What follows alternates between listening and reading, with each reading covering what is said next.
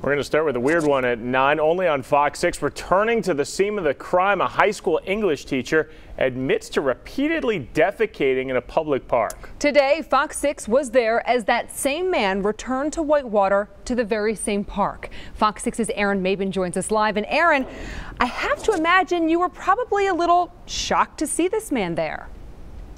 Extremely surprised, Stephanie. You know, we were there for a story, gathering elements for this story that's extremely shocking. The Milton teacher had nothing to say about the disturbing and disgusting behavior he's accused of. We found Jeffrey Churchwell as he was preparing to leave Natureland Park Thursday. Do you have any comment on anything at all, sir? Yes, sir. Requesting privacy before getting into his gray Chevy Impala and driving away. Leaving the Whitewater Park, he's accused of defecating in for more than 2 years.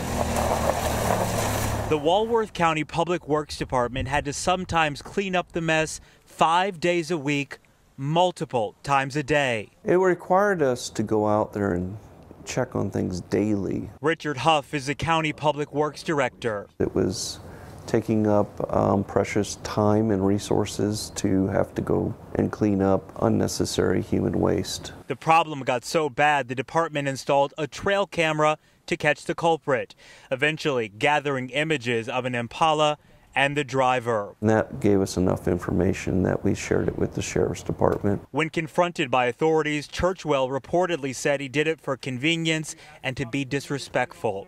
In the same parking lot where we ran into him, there's a working public restroom. When I was first told about it, I thought it was like a homeless person, someone that didn't have anywhere to go. Churchwell is a longtime teacher of the Milton School District. Teachers are the people that are supposed to be giving our children educations, not using a park as a bathroom. Authorities say Churchwell agreed to pay a fine of over $6,000. We assessed the man hours that was put towards it, and then I ended up making the decision to cut it to about 1/3 of our actual costs.